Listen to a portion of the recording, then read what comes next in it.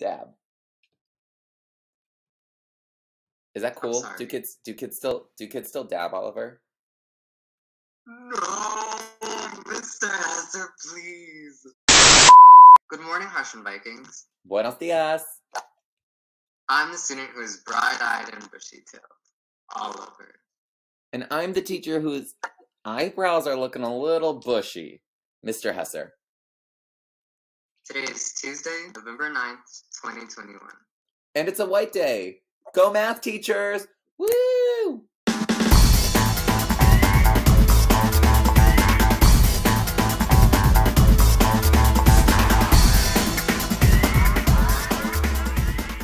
Let's start off with our lunch and weather updates. Did you bring your lunch today? I did not. The cafeteria will serve breaded pork chops burrito, Italian chickpea bowl, spicy chicken sandwich, or power pack. The fruit options are pineapple or applesauce. The vegetable options are black beans or a salad topped with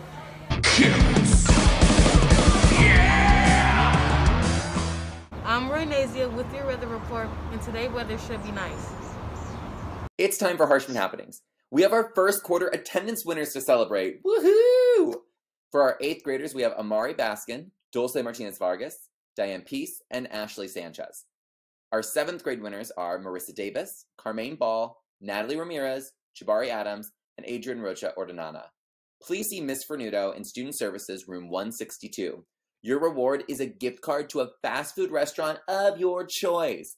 Plenty of more opportunities to earn excellent attendance rewards, Vikings, so be at school. Unless you're sick, then stay home. But otherwise, be at school. It's time for Michelle's favorite party announcements. Trivia Tuesday. Hello, I'm Madison here with your Trivia Tuesday question. The character Sherlock Holmes is one of the most filmed fictional characters. According to the IMDb, how many movies have been made that feature this character? Is it A, 126, B, 226, C, 326, or D, 426? And the answer is B. The character Sherlock Holmes is featured in 226 movies.